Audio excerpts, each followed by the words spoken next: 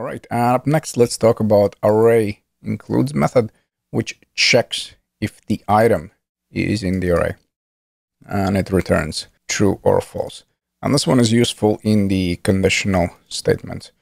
So I have here the groceries array, and I have following items: milk, bread, and meat.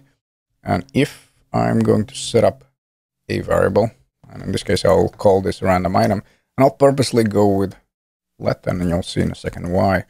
And if, for example, I'll set it equal to lemon, and then in the next line, let's create another variable.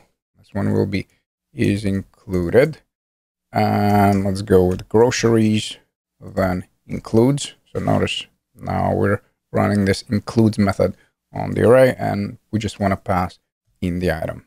So if I pass this one in, you can probably already guess that is included will be false, since there is no lemon in my groceries, and as a result, I get back false.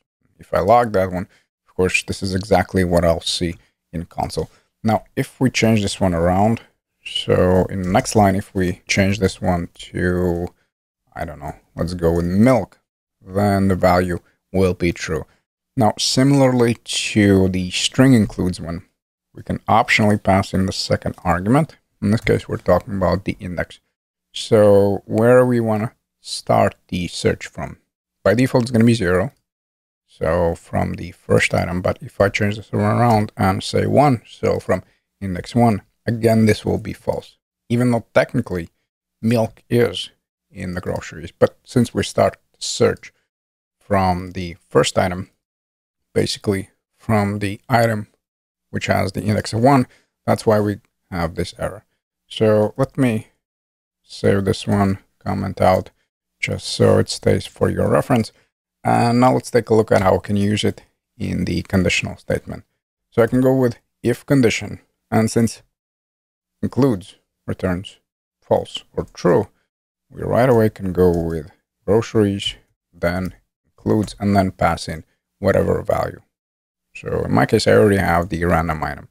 So let's pass this sucker over here, and then let's just add the curlies where we'll go with log.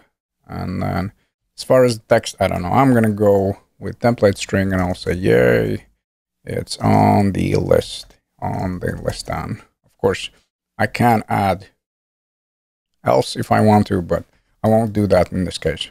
So this just simplifies where we don't need to go with random item is equal to such and such, or use find indexes or whatever stuff.